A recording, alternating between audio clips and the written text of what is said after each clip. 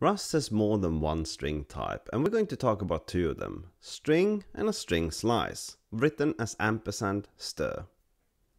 There is more than one way to create a string in Rust. We can use the string from function,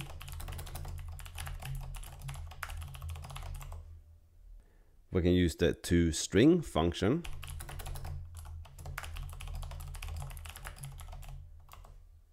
and we can even use the format macro.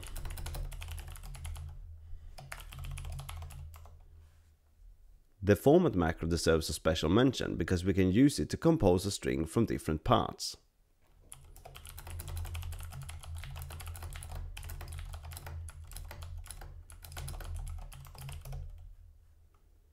Now that's how we create a string, but what about modifying a string?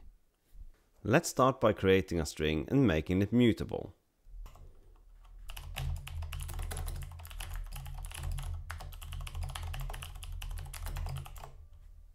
We can now use push_stir to append to the string.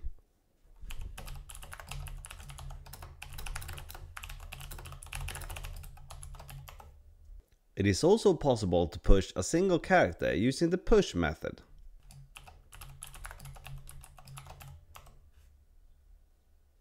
So, what about the string slice and how is it different from a string? Well, a string slice cannot shrink or grow, and is simply a window into some valid UTF-8 data, and a string slice does not depend on the standard library. The type of a string slice is written as &str, and to create one, we simply write some text between two double quotes.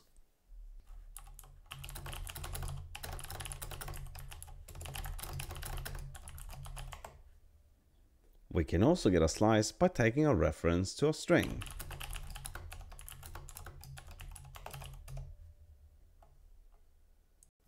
So, when should I use a string and when should I use a slice? Well, as with everything involving computers, it depends. If you're going to pass the data around a lot, but you don't have to modify it, then it's technically cheaper to use a string slice. If you need to modify the data, then passing the string is probably better.